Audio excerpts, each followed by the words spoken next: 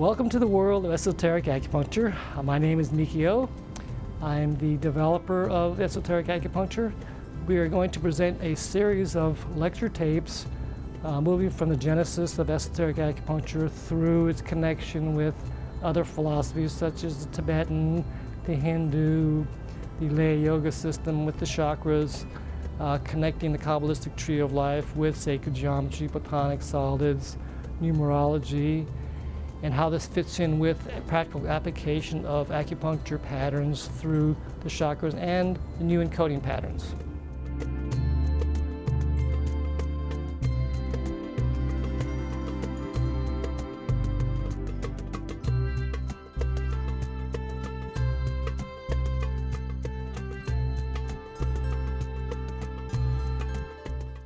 I'm asked the question, how did esoteric acupuncture develop, and how did it come about?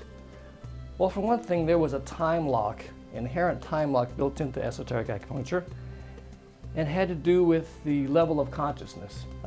We were just being exposed to a whole new philosophy from China, new to the West.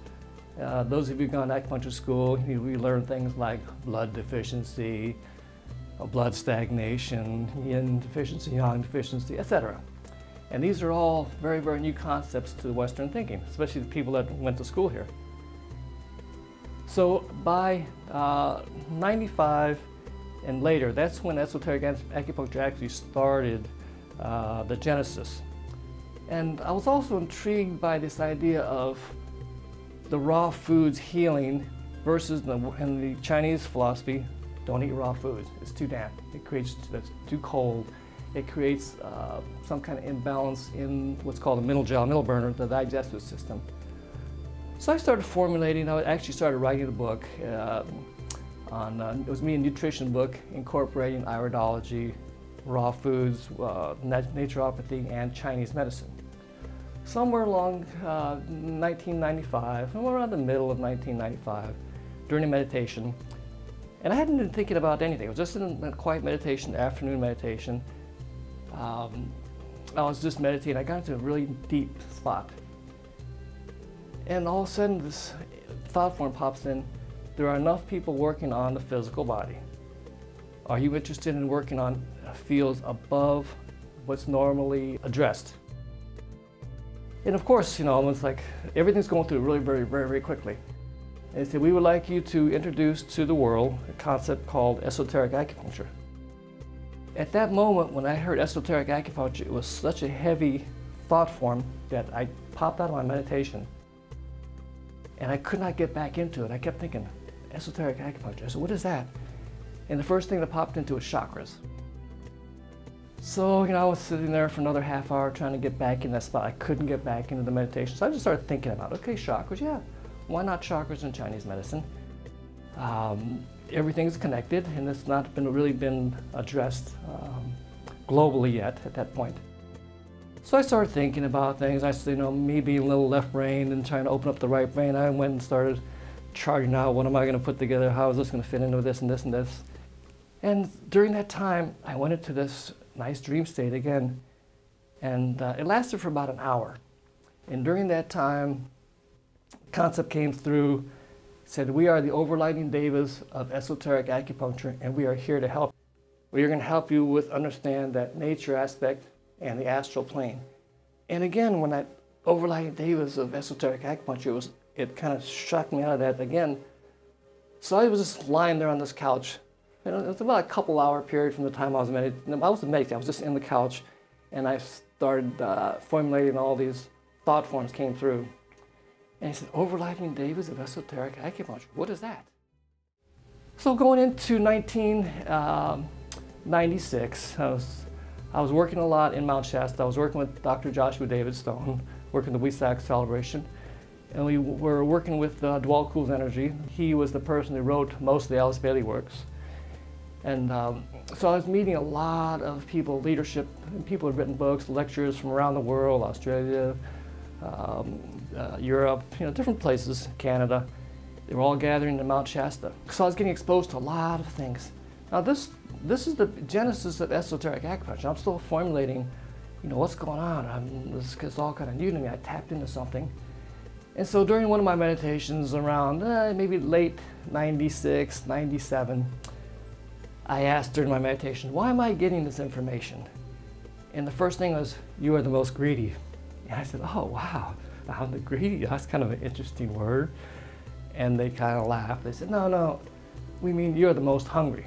This information is being downloaded to the planet, but you're the one that has the antennas up, and you are the most hungry for the information. And they said, you have heavy left brain, you can analyze the work, the geometry, the math, the concepts, but you're also opening up the right brain, the right side, to understand how that fits in with the new energies coming through, which is the mother energy coming through to this next century. So, 96, 97, 98, when I was writing the first book, Esoteric Acupuncture Volume 1, I was still not really sure. Now, during that time, I met a lot of channelers and mediums, and I'll tell you right now, I'm not a channeler. I do not get this information from the astral plane. I get pockets of information, just my own higher self tapping into what I consider the Akashic records and downloading the information. But, I was getting a lot of things like geometric forms. How does this fit into acupuncture? And the way it worked, a majority of the time, I would get a name of a pattern. Something like Crown Infinity pattern or Pillar of Light. And today it seems, oh yeah, it's just a name. But back then it was like, wow, these names coming through. And then usually that night or within the next couple days, I would get the points during meditation. And right after meditation, I have to go out and write the points. And at that time, I was not really sure if the information was correct, so I'd write the points down, and it would take me usually a couple other meditations, 2 or 3 or 4, even longer, to see if that was the right points. And remember, there's going to be some challenges, some changes. Whenever you have a change in your life, there's some sort of disruption. Our thought forms create the reality. I really believe it's going to be a fantastic time. We're going to have some challenges. It's not going to be a smooth ride, but it's going to be a great time for humanity, awakening, a spiritual awakening. And I'll talk about it a little later, but in the quantum mechanical world, our thoughts create the reality. So if we anchor in the idea of this being a fantastic opportunity for us as humanity to hold the light and move into this next phase, we're going to have a fantastic next phase. So esoteric acupuncture is always about moving into your center, holding that spiritual light. And so that's how esoteric acupuncture came about in a nutshell. These platonic solids are very important because they also represent certain kind of patterning, certain kind of geometry of thinking, and also helping us to understand how to move into a higher dimension. Now, the spin point is a terminology that I borrowed from J.J. Hurtak on his book, Keys of Enoch, which came out in 1974.